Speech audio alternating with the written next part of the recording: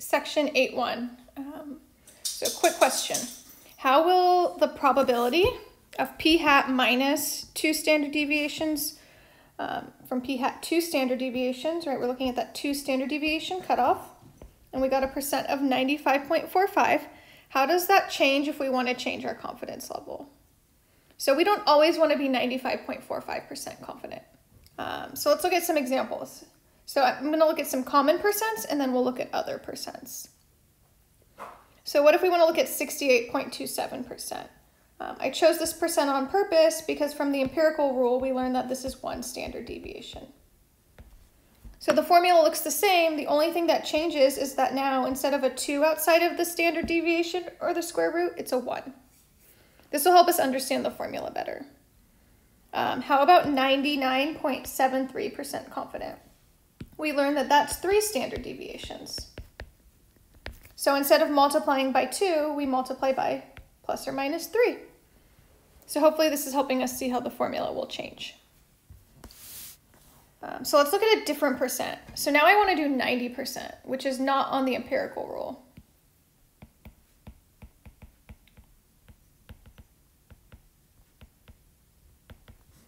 Usually we like nice percents like 90, 95, 99, and none of those exist on the empirical rule. So what we're going to do is we're going to draw the normal curve. This is really representing the middle 90%, and we're getting rid of the tails. So we're going to put the area in the middle. So we'll put 90% in the middle.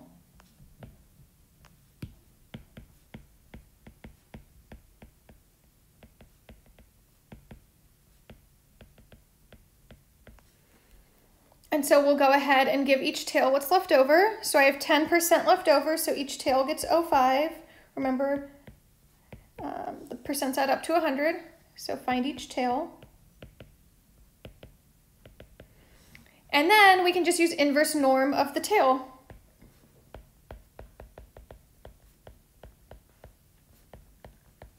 So inverse norm of 0.05.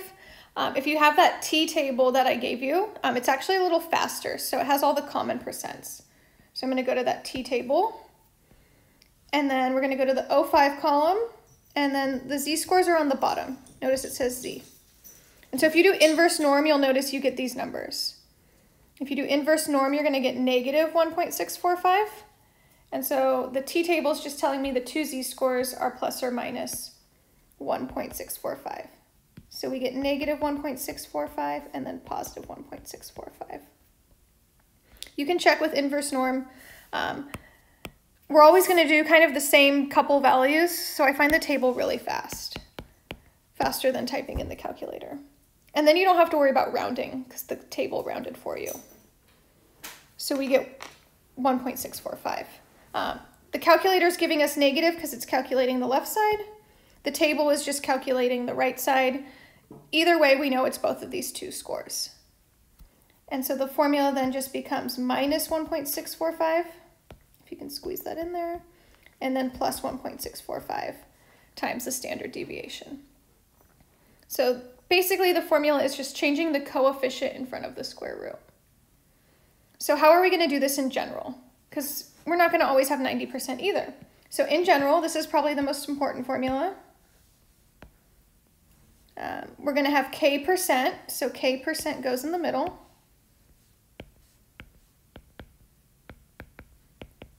Or k out of 100 would be decimal form.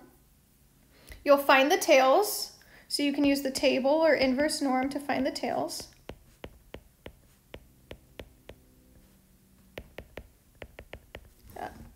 So table or inverse norm of the tail to find the z-score. And so in general, the formula will just be p hat minus some z-score, I'll call it z star, times the standard deviation, up to p plus z star times the standard deviation. So the z-score just changes depending on the confidence level. So let's check out an example that's not 95.45%. So when we're not at 95.45%, we're going to do p hat plus or minus.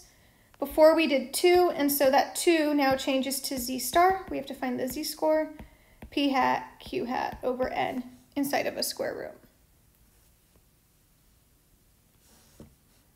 So studies are performed to estimate the percentage of the nation's 10 million asthmatics, so that's people with asthma, that are allergic to sulfites.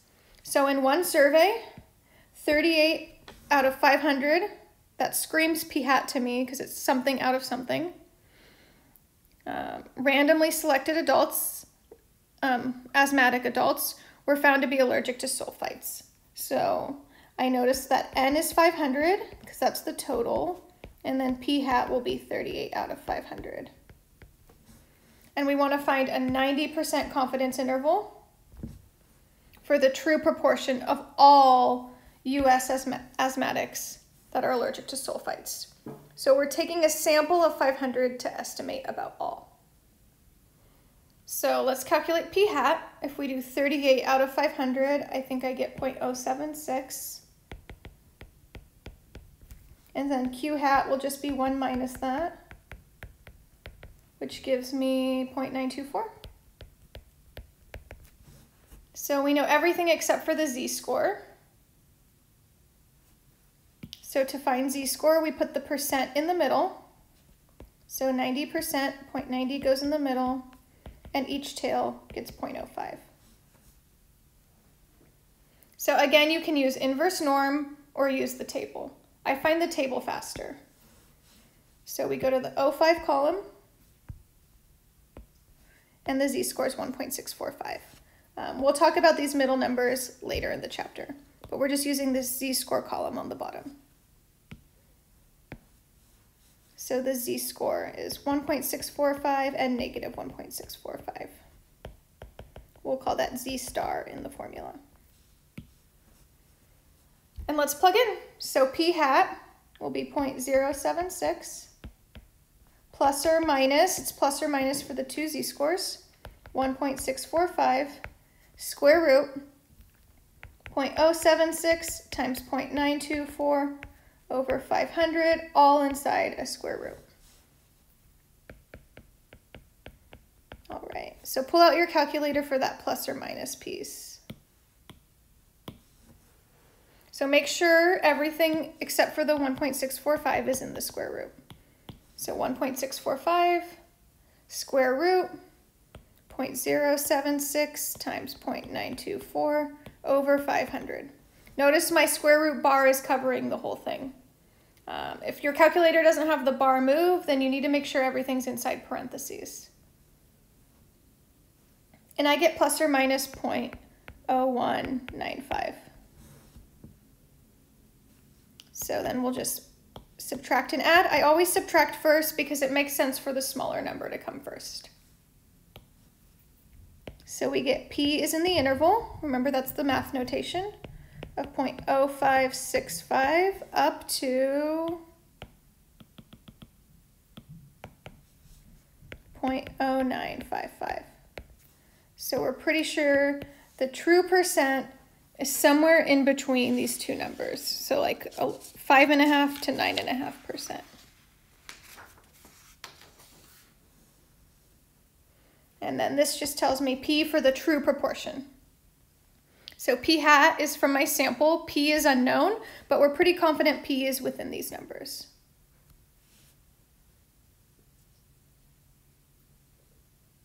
So let's try one more. So if we want to find a confidence interval, we need n-p-hat, which happens to equal x. Why is that? Because n times x over n is just x. So that could save you a little bit of time. You can find n times p-hat, but you actually already know x from the question. So 38 would have been x in the previous example. And then n-q-hat or n minus x, which is the failures, need to both be at least 10. If it's not at least 10, then that means in real life we would need to collect more data or we shouldn't be calculating confidence intervals. So just a reminder of the steps. We find the tails for the confidence level, and then we use inverse norm or the table to find the z-scores. That trap that area in the middle, and then we can just plug into the formula. P-hat plus or minus z-star times square root of p-hat over q-hat. P-hat times q-hat over n. So this is my general formula. So let's try this one more time for the asthmatics allergic to sulfites, but let's change it to 95%. So P hat was 0.076, Q hat was 0.924, and then N was 500. All right, just copying those numbers. The sample hasn't changed from last time. What's changed is the percent in the middle. So 95% is slightly different from 95.45, so it will be a slightly different z-score. So we're going to go ahead and put 95 in the middle. Confidence level always goes in the middle. That's the step one. That means I have 5% left over, so each tail gets 0.25. 0.25. So you can use inverse norm of 0.025. I'm going to use the table. I find it faster. So we'll go to that table, and then 0.25 looks to be the third column, and we go down to the bottom, and we get 1.960. Inverse norm will give you the same numbers.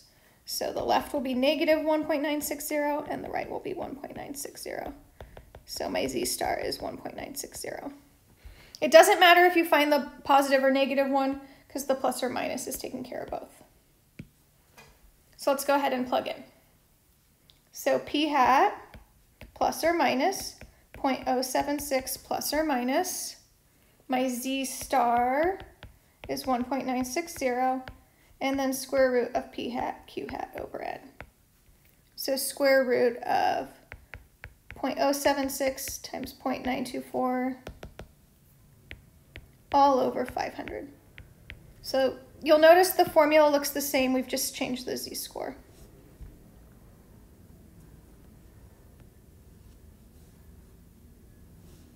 So let's go ahead and type everything. You might have the previous example and you could do second enter and just change the z-score. Otherwise type it all. So 1.960, I'm doing this plus or minus piece only. Square root, make sure all three of those numbers are in the square root. And I get 0.076 plus or minus 0.0232. So the plus or minus piece has changed a little. And then we'll do 0.076 minus 0.0232, and then we'll do plus. And so we get P is in the interval. My lower is 0.0528, and my upper is 0.0992.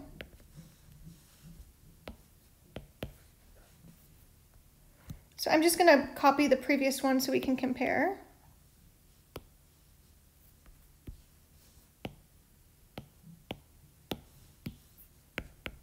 Just to have them on the same page. So 95% was 0528 up to 0992, and then 90% looks to be a little more narrow because it starts at 0565 up to 0955. If you were to graph these on the number line, it's a little bit shorter because it ends a little bit sooner. So what happens is we get larger confidence intervals without changing the sample size.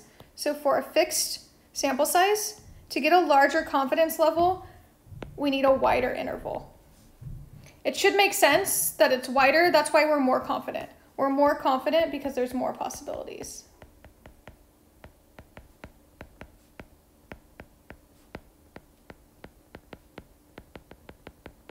It's like if you're trying to catch a fish or a butterfly with a net, right? The bigger the net, the more likely you are to catch it. So same here. The bigger the interval, the more likely we are to be correct. So we may be more confident with 95%, but it's a little bit less accurate because the interval is bigger. So I'll see you back for the next video.